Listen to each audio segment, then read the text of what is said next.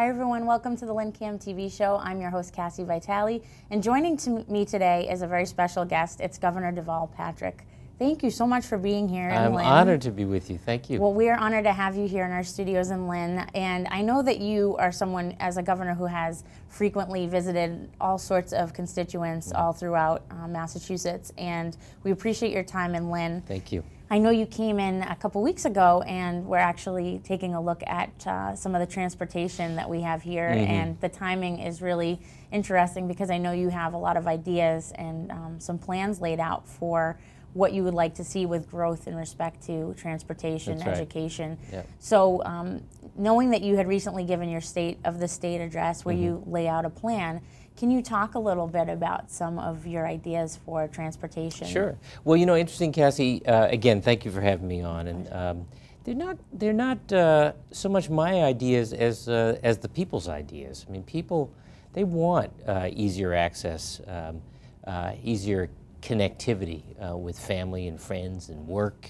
and recreation opportunities, the airport and so forth. It's true in Lynn. It's true in every corner of the Commonwealth. And the places where transportation has been modernized and updated have unlocked economic growth and opportunity in those parts of the Commonwealth, and where it has not, when we haven't made those investments, it's slowed us down.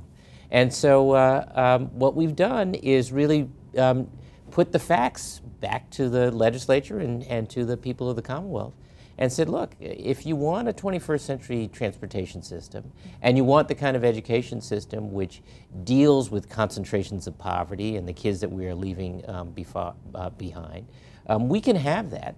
And we can have it by paying a little bit more in taxes and getting a lot more for ourselves right now, but for a generation to come as well. When you talk about taxes, and sometimes right now people get concerned with you know, things being maybe a little tighter for them, and they hear that, perhaps they wonder what that will mean for them. Right. But we're also talking about investing in our future and investing in some major changes that, like you said, can really spur some economic you know, growth and improvement. Exactly. What would you say for people who are looking at it from the taxpayer perspective? Well, first of all, I look at it from a taxpayer perspective. I think everybody does, and that's entirely natural. And I don't want anybody to think that I'm taking this lightly. It's a big thing to ask people to pay more. But I've heard an awful lot of people say they want more. And after having reduced headcount by 6,000 positions and cut hundreds of millions of dollars out of the state budget, some of it precipitated by the recession, but some of it just because it was time to be more efficient and effective. It's quite clear to me that we are not going to be able to reform ourselves to the 21st century, and that there's a way to do it without so burdening people or making ourselves as a whole anti-competitive when it comes to how we compare with other states in the region and with other states around the country with which we compete. So what I have proposed is actually to cut the sales tax to 4.5%. That's down from 6.25% today. Devote all of those sales tax proceeds to public infrastructure, so transportation chief among them, but school building projects and other public infrastructure, and then raise the income tax from 5.25%, 1 percentage point, to 6.25%, and at the same time double the exemptions, which is the sort of the threshold at which the state income tax kicks in. So in fact, for about 60% of taxpayers, their total taxes would go down. But for people who are making a little bit more and doing a little bit better, they would contribute a little bit more. And all in, we'd really build a Commonwealth we can be proud of for a generation. Well, I know when you came to Lynn recently and you were talking about some of these ideas, you were speaking with Senator McGee, Representative Walsh, Representative Fennell. When you're going to the different cities, the Mayor Kennedy was there. Right. Are you finding that a lot of the city leaders are eager to work with you because they also have similar ideals? Well, I think, first of all, the leaders you mentioned, Senator McGee, who has been chair of transportation, and Representatives Fennell and Walsh are among the very best partners I could possibly hope for. And they're, you know, they don't agree with everything we propose, and may not agree with every element of what we have proposed this time. But, you know, for once, I'm trying to get members of the legislature, members of the business community, members of the public to focus on what we want to do and why before we get to how. You know, it's very few people quarrel certainly in this neighborhood, about connecting the Blue Line to Lynn. You see what can happen along the waterfront in the old GE space, where the land where the power lines have taken down. We were a part of that. You see the educational opportunities up here. You see the workforce opportunities up here, the housing opportunities here in Lynn, and further north and further south as well. You can see what a ferry service to downtown Boston, or to the airport, or to the future resort casino at Suffolk Downs, should that come to pass, might mean in terms of people's opportunities. And those examples are a sort of a microcosm. They are a subset of examples just like that all over the Commonwealth, where with a little bit of investment, I mean, I don't mean to sugarcoat it, I mean, we're talking about tens of millions of dollars, but some targeted strategic investment, we can really accelerate job growth here in the Commonwealth. So if a little bit from each person was going into it, we could see a whole lot of That's exactly potential right. change. That's exactly, and I think the other part of that, I'm sorry to go on, but the other part of that is that people want, and I think the legislative delegation are very aware of this. They want to make sure there's accountability, because a lot of us have bad memories of the big dig, and you know, big promises made and a lot of money spent, and we didn't know until we were nearly done with it how much more had been spent than was promised, and how much more debt had been incurred, and we didn't really know where all the money had gone, and weren't very satisfied with all the workmanship. So there's got to be accountability built in, and I've thought about that as well, because this has to extend and would extend long after I've left the governor's office. Well, one of the things that I'm curious to ask you about too is we know that we're talking about transportation, we're talking about education, and dealing with parts of infrastructure. When you're talking about transportation improvements, for example, how do you feel that that would impact a person in Lynn, and also how would it impact the education? You know, how do they tie it together? Because I see that they do, but... Well, in fact, it's so interesting about so much about public policy. It all connects. People tend to, all of us, in and out of government, we talk about policy choices in silos, when in fact, in real life, you know, getting around, getting to and from a job, getting to and from school, having a good school to go to and from, and different educational opportunities, they are all connected in our own lives, and what we have to do is have the kind of policy and the kind of leadership that connects them, in fact. And that's what we've been trying to do. So you can imagine living in Lynn, studying at North Shore Community, for example, for opportunities that would make you eligible for work in one of the life sciences companies, for example. Being able to get to downtown Boston conveniently without driving, on public transportation that ran until 2 or 3 in the morning, so that when you finished working, you could hang out with your pals and come home to an affordable place to live here in Lynn. You can imagine being able to avail yourselves of those course choices at North Shore Community College, because it was in fact affordable through our investments in the Mass Grants program. And if you have kids, being assured that they could have a longer school day in the middle school, or that they had access in the very early ages to high quality early education, the things that prepare young folks for academic success for the rest of their lives, and in fact for career success thereafter. So we're not trying to do everything. It's not a wish list. Believe me, my wish list is a lot longer, but it is about doing a few things very well and sustaining that over time, so that we really lift the whole Commonwealth, and not just parts of it, but everybody. And that sounds excellent, and I think people have seen that that's what you're working for. And I know your State of the State address, people can look at the plan that you've laid out online.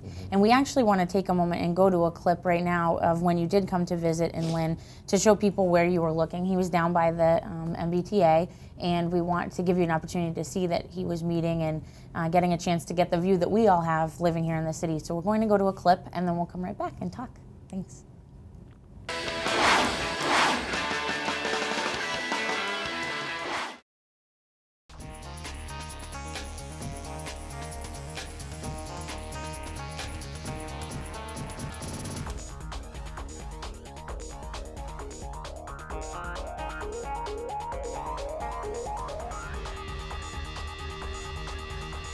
Hi everyone, I'm here in Lynn downtown with Secretary Davey, and we're talking to him today about a conference that's going to be happening in just a few moments along with Governor Deval Patrick. So could you let everybody know what today is really about? Sure. Well, day after the State of the Commonwealth address the governor gave yesterday, he's here in Lynn to talk to folks about what transportation investment means in the state. And obviously we're here in downtown Lynn at the commuter rail station, an important transit hub for both the city of Lynn and frankly for folks in Boston, and then what it could be in the future. Now that, like you can see, that's where the ferry will be, where the dredging's going on. But as part of the waterfront plan, a boardwalk has to be built. So once the ferry's done, and then the intervening properties along the way have to continue boardwalks, you actually could walk up to the boardwalk and go to the ferry. Where am I? What's this over? What That's like the those are storage buildings for the owners that own the flood tower. You probably seen the flood tower building. Yep. But again, it's so close. You really would have 4 modes of transportation. You know, access to the Boston Harbor Line. It's 28 minutes to Boston by ferry, which we're hoping to have by the end of the year. So, but it really it's so close to this that it really is. And if you think anywhere else, there's no place in Massachusetts that would have the 4. But, you know, even in Boston, it's kind of it's not. You know that this place is second on. Oh yeah. And you can see this is subject for development. That's private property that they're trying to sell right there, so you could be developing it right in front. Not here, this isn't, but across the road. Yeah, okay. And then, you can see there's empty space over there. There's about 70 acres of open space. And then, like I said, the GE property has, which is further down that way? Further down, right along the tracks. It's about 3/4 of a mile down. Put a station in there. You get 70 acres there, and then you're right across from. And we've zoned for high-rise there because the GE is there. It doesn't prohibit, it doesn't inhibit the community being connected to it. So you can put 20-story towers on the water. You can do that on the GE property as well. So I mean, all those economic opportunities are huge, and that's where the transportation investment and really the rapid transit is the key. Is the you envision the ferry as year-round? Yes. Yeah. They can run it about 340 days a year. Now, if you see the scene in the heart to the end of winter, it's about a 3-minute open water ride. So unless it's a northeaster, even if it's rough, you're only 3 or 4 minutes on the open water. So they can run it year round. And then you can see the harbor islands. There's nothing north of Boston that allows us. There's no service to the harbor islands north of Boston. So we envision that. And in Japan and Europe, they focus on the signals. Here, they focus on crashworthiness. So what does that mean? These vehicles are heavier, bigger, and if God forbid there was a crash, it could absorb the crash in the body of the car, much like a vehicle. Is this a vehicle in the U.S.? This one is, and these are. The other ones over there are not, which is why I brought it over here. But FRA has been showing some more flexibility, and California, Marin and Sonoma County have recently purchased DMUs, and there's now a domestic manufacturer again in the last couple of years. So we have talked about looking at doing a pilot service potentially here for not only Lynn, but we talked about Fairmont and a few other opportunities where it makes sense. And you have subway-like service. It's every 10 or 15 minutes, not commuter rail, which is usually every hour or half hour. And it's smaller. You can have 2 cars, not big bulky ones. And then they pull themselves. There's an engine right in there as opposed to having to be pulled down locomotive. Similar to an old Budliner? Like a Budliner. Exactly right. Absolutely. Old Budline cars. It all comes back, doesn't it? It does. Back to the future. And then, the question is can we get a vehicle that would allow it to run on the blue line and then shift over so you wouldn't have to build track to extend it? Could you use the current infrastructure? I think this is the chairman's point, to reduce the cost and be creative. So that's something we're looking at right now to see if we can do that. Is the gauge of the blue line the same as the gauge for commuter rail up here? Yes. And so the real challenge is signals to make sure that the car can talk and respond to both commuter rail signals and blue line signals. Very different technology. It would be so convenient. You get off the commuter rail, you can walk across the platform, and have the platform up on the transit right to Logan Airport. Look at it, see what I mean. You know, I mean, it really. So this would be a center for that kind of activity, and then it would obviously the economic development would be. If the straight extension is a $700 or $800 million project, what's plan B? That's I don't know if we've priced it yet, but this is just. I mean, we've been pushing forever, still not on the plan. So how do we jumpstart something? I would think it's going to be substantially less. Because you're utilizing a lot of the same infrastructure. Right. Instead of building a whole new set of infrastructure coming down. Right. So I don't know the number, but we could. That's something to explore. Yeah. I mean, I'm very keen on trying to figure out how to use these DMU technology, because I think it's so clever. But what I had said earlier, and I think is important, is that if you can do it here, and you can model it here, and there's other options for you to take, say, the Orange Line and connect it in areas that are underserved through a commuter rail area that similarly is placed like the North. I mean, I think you open up opportunities here and elsewhere. Instead of building a whole new infrastructure, you can utilize what you have in a much more cost-effective way and get both, and still have both. You know, the commuter rail and the subway system. So, I mean, that's why I think it's unique to look at it differently. It opens up. Good idea. It's outside the box, but it does open other doors. And I think maybe we get federal money. This is a model. We can show it works here. And then nationally, the same situations. I'm sure in Philadelphia and New York and other places where they have both. They must be looking. There's got, you know, let's share if you got the right way to do it safely, obviously.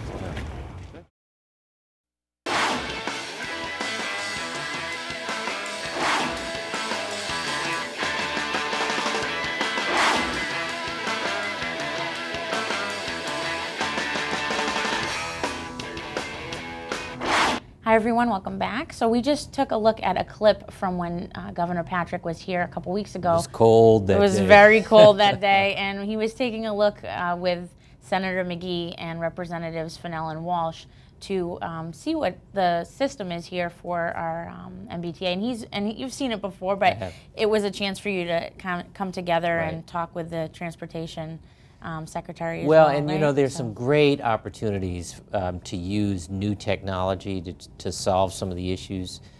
In Lynn, in particular, there's a vehicle called a DMU, which is a diesel multiple unit, and it's basically a subway car that runs on commuter rail tracks.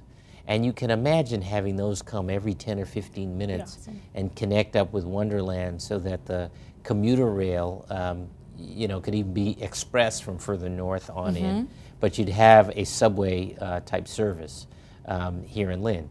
And I mean, there are things like that we have to be open to. I think the point is, what I really want is for us to finally, you know, let's have an adult conversation about government. What is it we want government to do and not do, and how do we actually pay for it? Because I think, when you think about the roads we have now, the schools we have today, the airport we have today, our grandparents decided they were going to sacrifice so we would have that today. And it's up to us today to make those same kinds of choices, because if we don't invest today for tomorrow, then the Commonwealth is at risk of going into decline. It's not going to happen on my watch, because I'm going to do everything to make sure it doesn't. And we've been coming out of recession faster and stronger than the rest of the country because we have been making the investments we can. But it's time to take it to the next level.